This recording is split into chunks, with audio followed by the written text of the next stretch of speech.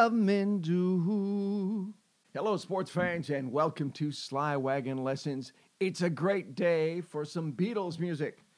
It's almost always a great day for some Beatles music, and one of their very early recordings, Love Me Do, is in the rack for today. It has got to be one of the most recognizable harmonica riffs going. Starts like this. All right? Everybody's going to know you're playing Love Me Do when they hear that, essentially that first note coming out of your harmonica. The song is in the key of G. It's a simple little song. That's one of the things I love about it. Really only one verse that you play over and over, and then a bridge. And then the harmonica bit was played by John Lennon, and it comes after and in between every verse. And so it's in the key of G, as I mentioned. We need the blues scale, so I've got a C harmonica. You'll recall, you find which is the proper harmonica if you want to play the blues scale. So second position, you count up to the fourth, right? So G, A, B, C, a C, diatonic harmonica, Richter tuned, is going to give you the proper scale. Now, spoiler alert, we're not going to be able to play all the harmonica bits with this C diatonic harmonica that John plays on the record because he plays it on a chromatic. Short story is, this song, if you want to play the whole thing on the harmonica, requires that you be able to play an F. We've got an F here on the 5 draw. It's that very first note. Right, there's your natural F. But it also does call for an F sharp. The F, natural F, is in the G blues scale. The F sharp is in the G chromatic scale. So John plays a chromatic harmonica. Here's one. This is a behemoth with 4 full octaves there. So it's got this button, and via the slide or the button, you can achieve sharps and flats. All right. So if I was playing in the key of G,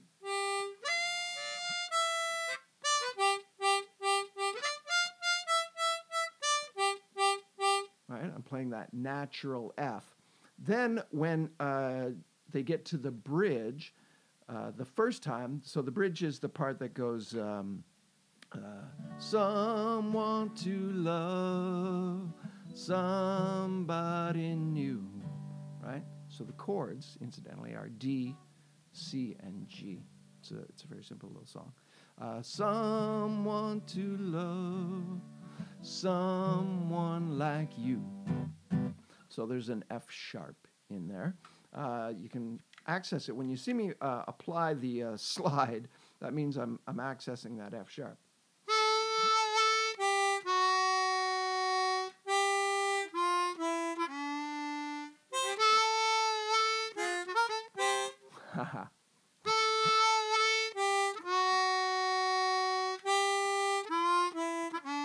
All right. So that's how John does it on the record.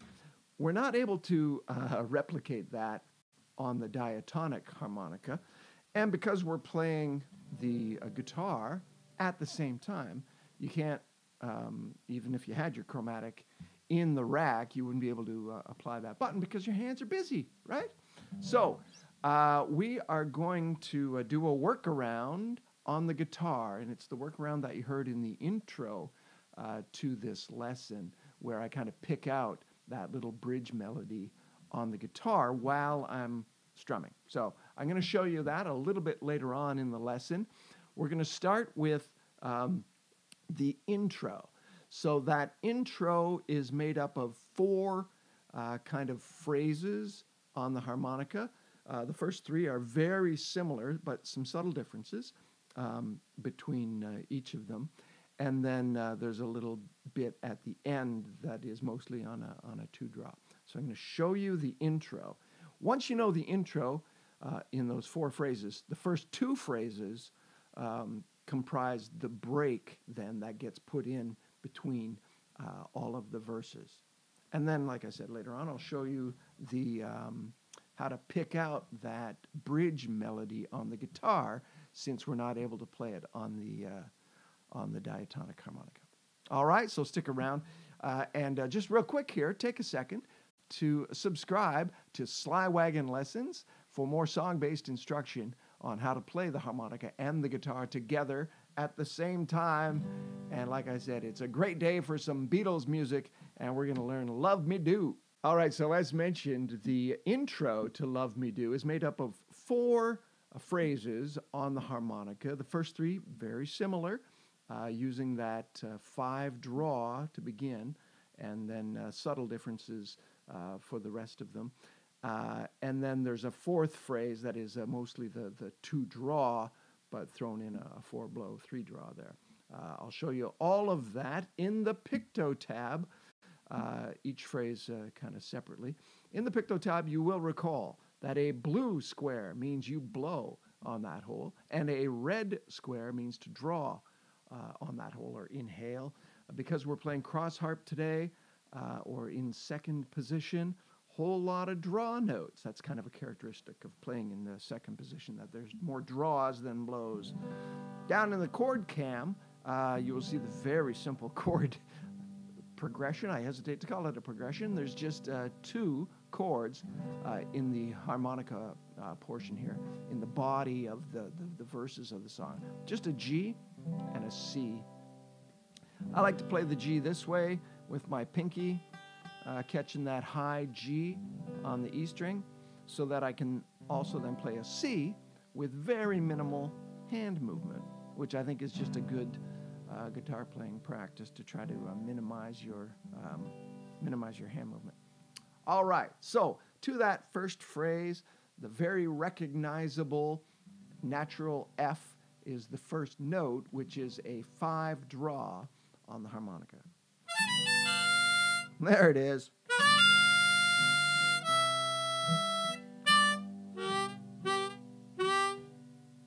Okay, so you notice those 2 draws are on the offbeat, which is something that is probably going to take a bit of practice, but it sounds fabulous. So that was the first phrase. You'll notice you hold that 5 draw for 2 beats or more. The second time through, you're going to play individual notes on the 5 draw and the 5 blow. And then the rest of the little riff will be the same as the first time through. All right, so here's the second phrase.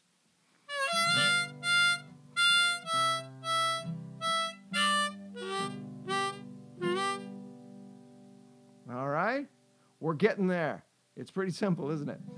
Certainly the chords are simple. And once you get the timing of the syncopation on the 2 draw, it'll all start to come together. And you separate those notes just with kind of hitting the roof of your mouth with your tongue, and that interrupts the airflow, right? Okay? So we've done it twice. Now we're going to go through the 3rd time for the intro.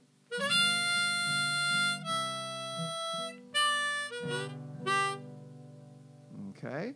So you'll notice that's very similar to the first time. All right? And then the 4th phrase that ends the intro, you start with a little bit of a precursor, I suppose, where it's a 4 blow, 4 draw, and then down to the 2 draw again. So just to find my spot, you're on the 2 draw. There's your 4 blow and 4 draw.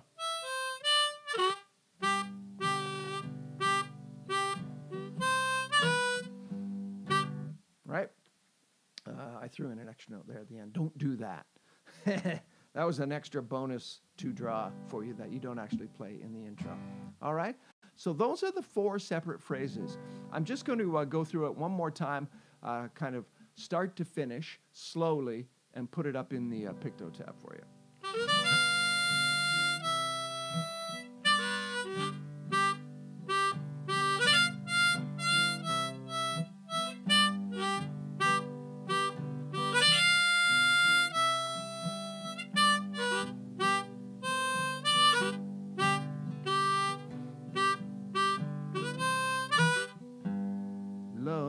Love me do, right?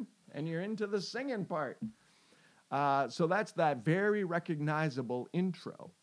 In the next segment, I'm going to cover off the solo portion that is going to include a little bit of guitar picking to replace the notes on the harmonica that we just can't play on the diatonic harmonica. Okay, so we've covered off the intro and busted it up into 4 phrases there. Those first 2 phrases are the harmonica bit that you'll play in between verses, all right? So you end up playing it, I think, after the first verse, then you do the second verse and you play it again, and then you sing the bridge, which involves the D chord. Someone to love, somebody new, right? And then you repeat it, basically, the chord progression at least. And then you're into a verse again. And then you play a solo. If I back up for just a second, in the bridge portion in the singing, on the record you can hear John playing that chromatic harmonica behind the singing. And that's essentially what you want to do in the solo if we could achieve those notes on the diatonic. And you know what? To be honest, with some wicked good bending of notes, draw notes, you could do it, right? I can't do it, particularly when I'm playing the guitar at the same time. It just requires a little bit too much precision and concentration to try to hit the notes. And it wouldn't sound like the record anyway, because John's not bending those notes. He's playing the chromatic, so there's no bending involved. He's just applying that button. So technically, you could do it on a diatonic harmonica. We're not going to learn that today. I'm going to show you how to a little workaround. Since you're playing the guitar anyway, why not pick out those notes on the guitar, since you can't really play them on the harmonica. All right. So the solo again starts just with those first two phrases from the intro.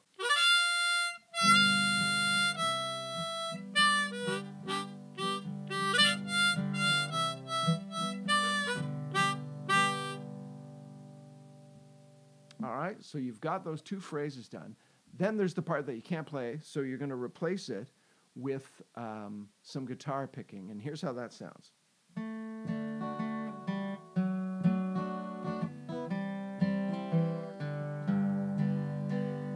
And you're going to repeat that, play it again.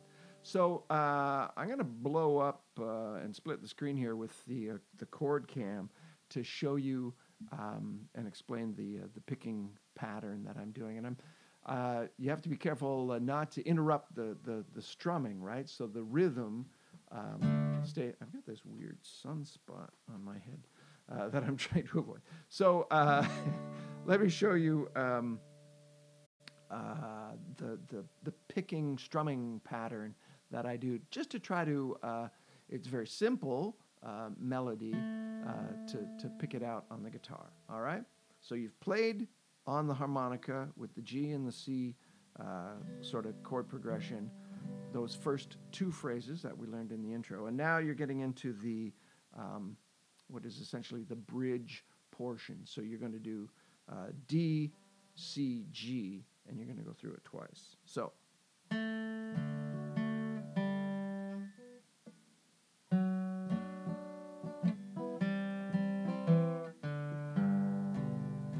So what am I doing there? I am, with my fingers forming a D, a simple D chord. So middle finger on that high string at the 2nd fret, ring finger on the D note on the 2nd string, so 2nd string, 3rd fret, and then picking up the A note, so the 2nd fret on the G string, you use your index finger. That's a D chord, right? You emphasize, pick it out to begin the strumming, pick out the A note, so 3rd string. And then you do it again. So the pattern is pick, down, up, pick. All right? And then lift up that index finger so that you're playing a G. And then, again, need some pinky strength. Get your pinky over there to that 4th string at the 4th fret, and that's an F sharp, the mysterious F sharp that we can't achieve on the C diatonic harmonica. We can pick out on the guitar, all right? That's the reason we're here on the guitar. Okay? So we're kind of halfway through the first phrase.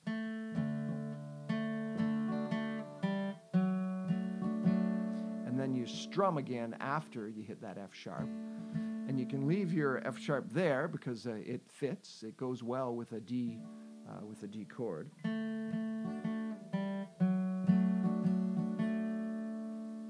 Then you're going to switch to a C chord. And again, pick that 3rd string. That's a G. Down, up.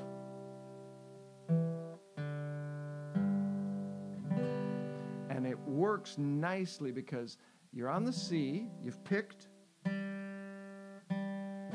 down, up. Then you, what is it, the 4th string, I guess, you've got your middle finger, you're making that C note. So your middle finger is at the 2nd fret. That is an E note. And then you lift it up as you're switching to make the G chord anyway. You pick it first with the C formation, then pick it again as you're switching. So it's open D, and then pick that bass G note on the bottom string. Again, it's your middle finger by that point. All right? So that's how the whole thing sounds.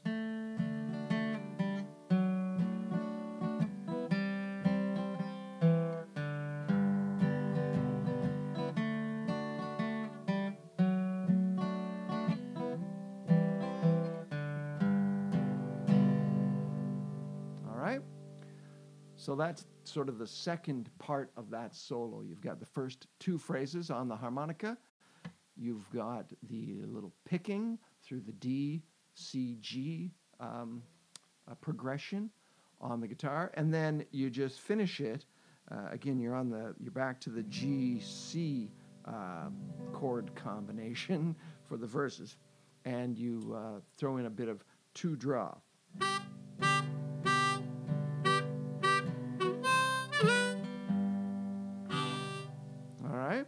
So again, it's up at the chord cam there. You can see it's 2-draw, then a 4-blow, and a 3-draw.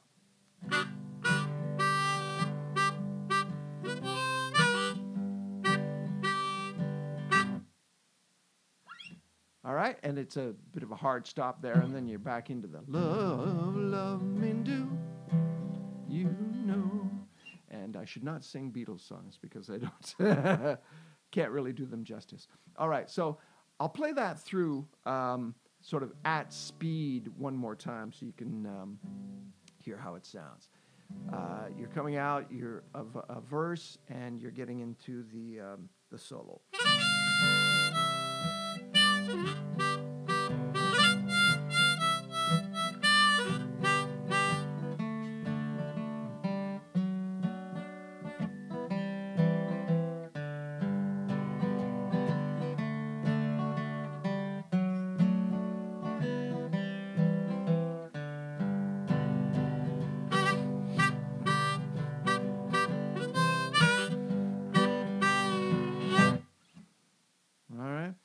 I throw a little bend on that 2-draw just for inflection. I'm not trying to hit a precise note or anything like that. What I am trying to do is, if you listen to the record, you're going to hear John. I don't know how he achieves this, but he does a little bit of a growl note on the second note in that in the introductory phrase, and I haven't been able to replicate that myself. So as kind of an homage to his playing, though, I do try to growl the 2-draw a little bit.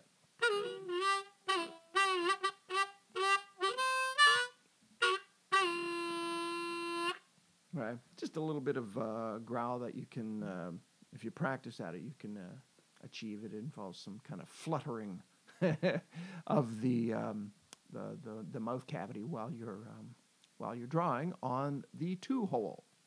All right, so that's the song then, pretty much in its entirety. You know how to play it. The 4 different phrases for that introductory part. You'll use the first 2 phrases in between verses. And then for the solo, again, you use those first 2 phrases, put that guitar bit in, and then a little bit on the 2-draw, 4-blow, 3-draw to close it out. That is Love Me Do by the Beatles. I hope you've enjoyed it and have some fun working that one out, and then you add it to your set list, and it's all good because it's always a beautiful day to play some Beatles music. And thanks for tuning in. See you again.